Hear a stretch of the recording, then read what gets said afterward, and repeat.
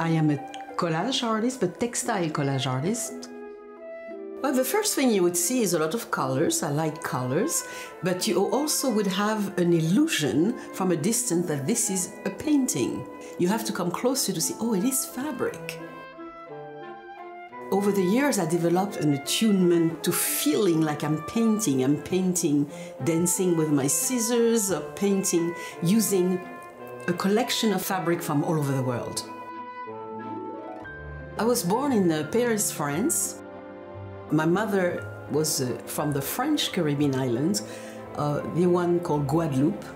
My mother came to Paris, and she came as a seamstress, kind of a prodigy.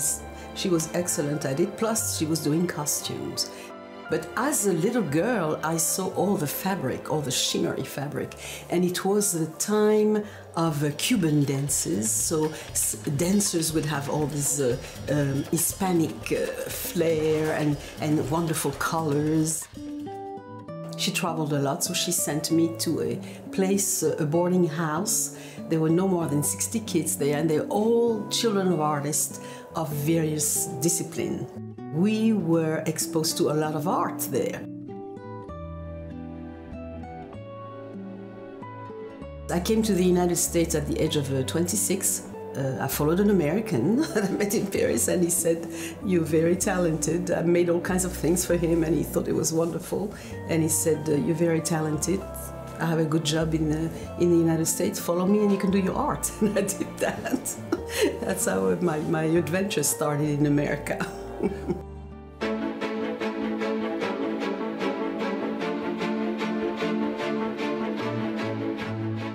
Okay, so I'm going to select today some colors that I feel would be fun to start playing with. The colors that I really like would be, I'm going to say it in French, so, jaune, bleu, vert. So that's yellow, blue, green. Those are the one I go to, but I really like the magenta colors and everything that's derived from putting a little bit of red in blue and creating nuances with those colors. They call it a fat quarter. Just a little piece like this. I discovered fusible web, which is a glue that you apply on the back of fabric. You heat fuse it with an iron. So the glue is, when I peel it off on the paper, you can see this web. So it's called fusible web.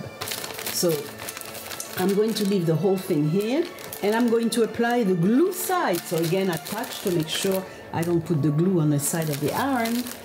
And I'm choosing the part that I want to use as collage on that.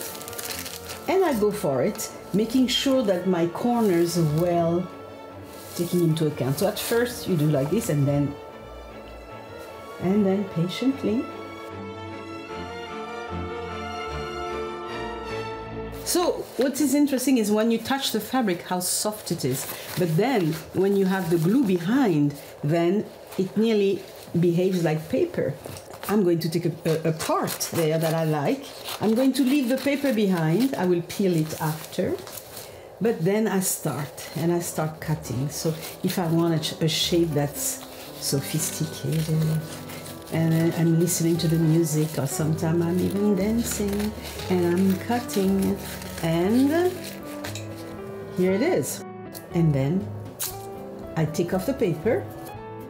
Once you cut something, in itself, that one piece is already art because it's cut. But then placed in where I'm going to put it, I recreate a whole landscape or a whole language, because collage is a language. Looking for what the piece wants to say. So that's the part that becomes exciting. I can see dance here in beautiful costumes. The work is like poetry, it's the same thing. When you have poetry, you make it yours.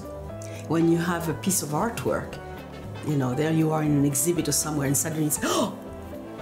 I've seen people cry. You know, they look and they go, oh! that says something to me, and it's abstract, so I'm looking and I'm waiting to see what they're going to say. But they have a relationship with that, with the color, with the shapes, with the atmosphere created by the piece. So the piece is alive. So my goal is really that I could, with my work, touch more people who need this work. It's like it's food to the soul.